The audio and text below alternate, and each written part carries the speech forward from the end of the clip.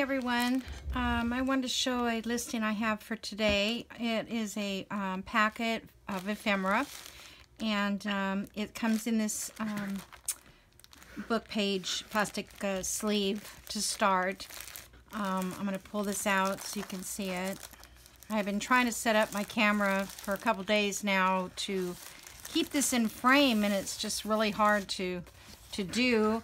And so anyway, I hope it shows up well enough. So this is a page out of Baltimore Garden book. Excuse me. This is the front page, and then in here is some text, and then more text, and then more text on this one. And some of them have more pictures in them. Depends on which one you get. So the first thing I have is this little sticker. It's a butterfly. There's like 56 pieces to this kit. I think it's a lot to use to make your journal, start journaling. This is a sari silk. There's enough to make a tie for a tag on that. These are some buttons and things. I'll go over that in a little bit. This is a Tim Holtz paper doll from his collection. I also have these in black persons. If you would want those, you can just let me know in the listing. Okay, this is a piece of crochet type lace, tablecloth sort of lace. It would make a nice little pocket area, or cut it up and use it on your tags and pockets and so forth. This is a little piece of notebook from a very old Chinese book. I think it probably was around the 40s when it was made, based on the cover. It actually says it's from Shanghai, China, which is not just from China like we see today.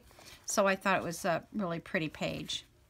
This is a piece of vintage crochet type lace. It is large enough to put across the whole page of one of your signatures, or a page for a signature.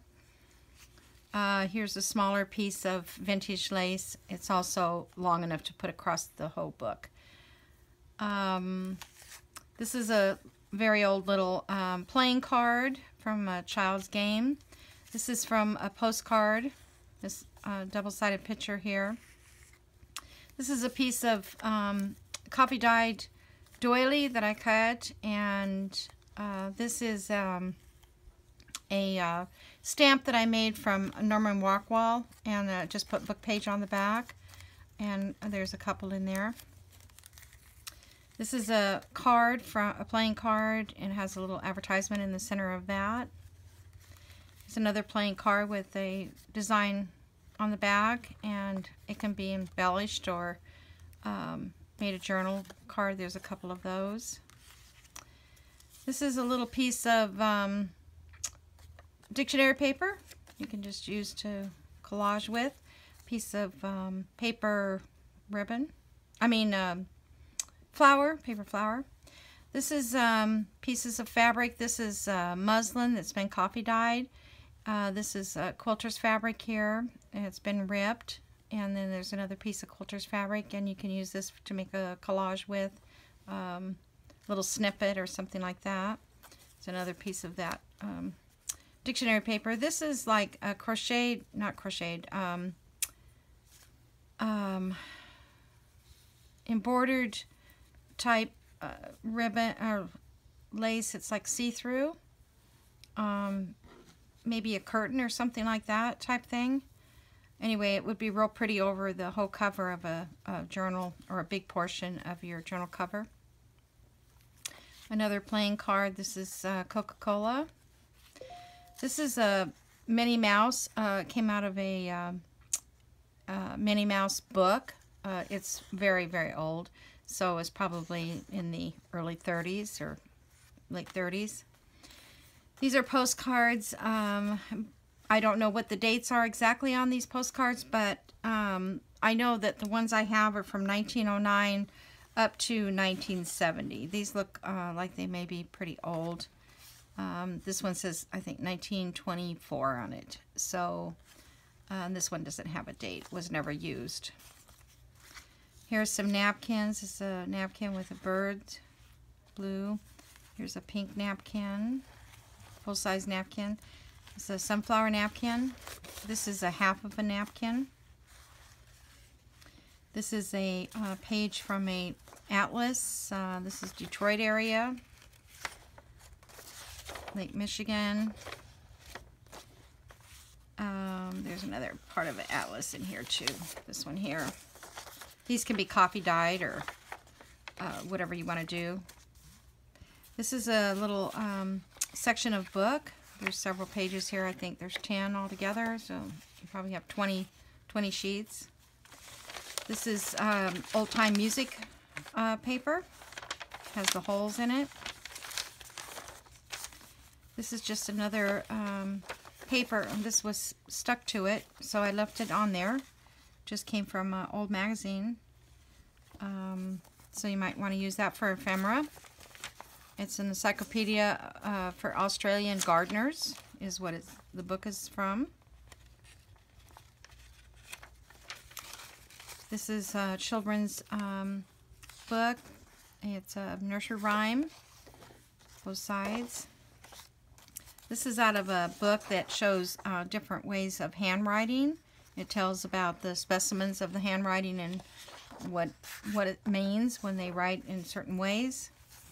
This is from a hymn book from a church, and there's hymns on. There's music on both sides.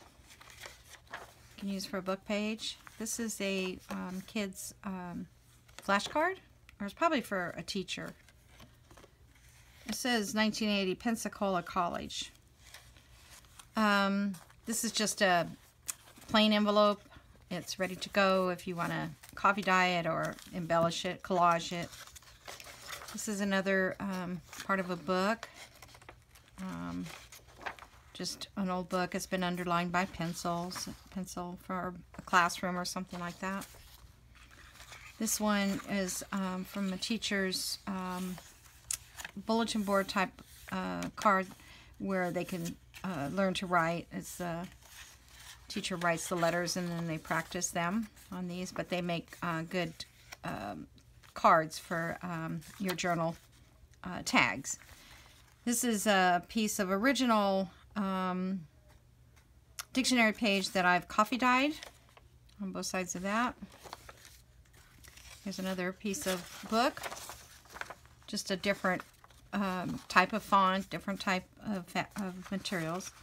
This is a coffee dyed sheet of paper and a avocado dyed paper. This is a copy of the dictionary, and then I printed a flower on the top. All the packets come with somewhat similar form, a little different flowers or different images. In here I put in some miscellaneous things. Let me dump this out a little bit.